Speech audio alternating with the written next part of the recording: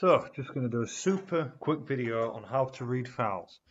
This is probably going to be the fastest video you'll actually see me do. So, we'll make a variable called friends underscore file, and we'll say open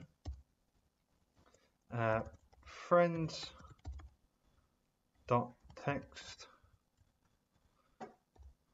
in R mode, right? And then we're just going to print friends file dot read. That's pretty much all we're going to do, and then we're just going to close the file down, more or less. That's it. That's all we've got to do. So we use the open, we put the actual name of the file, we put R for read mode, and yeah, that's pretty much it. It's not friends, it's friends with a D. And yeah, that's it. Read the whole thing. You might want to make sure it's readable before you read that. Another thing is as well, here you see how I'm using the friends.text, and I've just put that as my argument here.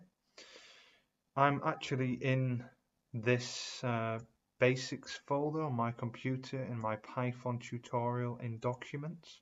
Now, if I weren't in this folder, I wouldn't be able to just type friends.text. I'd actually have to type this whole file path in this manner, and then this. Let's just see if that works now, or what that does. Apparently it's not working. I don't know why.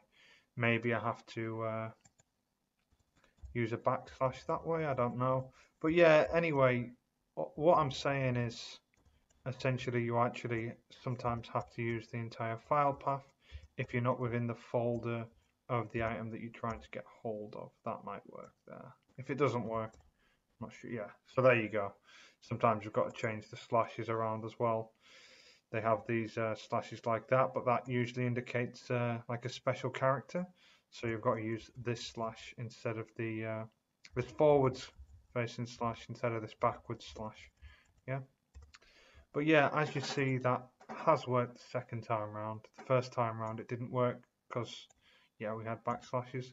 But yeah, sometimes you'll have to use the just the actual full path if you're not in the folder itself. And that's it. It's as simple as that to read a file, more or less. So yeah, hope you enjoyed that.